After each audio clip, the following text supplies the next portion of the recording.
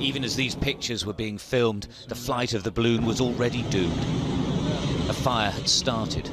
From this distance, it takes a while for the smoke to become apparent. Eyewitnesses say a few passengers and the pilot had apparently jumped already. These pictures were filmed by holidaymakers on a following balloon. They were taken as the balloon had regained altitude. Within seconds, the fire ignited the main gas tank and engulfed the fabric of the balloon. It plummeted to the ground. 21 were on board, only 2 survived. The Egyptian pilot is badly burned. The other survivor, Michael Rennie, lost his wife Yvonne. He's now in Cairo at a private hospital. Amongst his visitors, the Egyptian health minister. Now he's good. I think of course he's too much sad for his wife, but his general condition of I think he's lucky, and we are lucky also that he is good, and I think he will stay in the hospital for a couple of days and he will be discharged.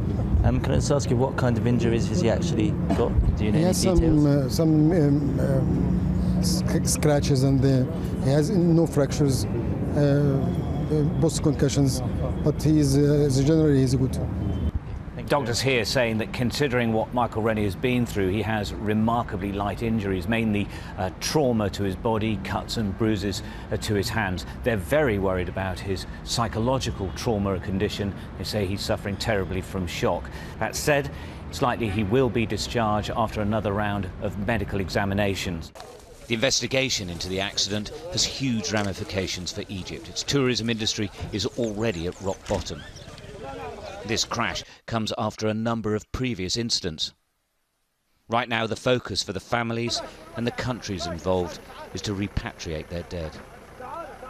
This is one of the worst balloon accidents ever. Trying to find answers and making sure it can't happen again will be a major challenge. Stuart Ramsey, Sky News, Egypt.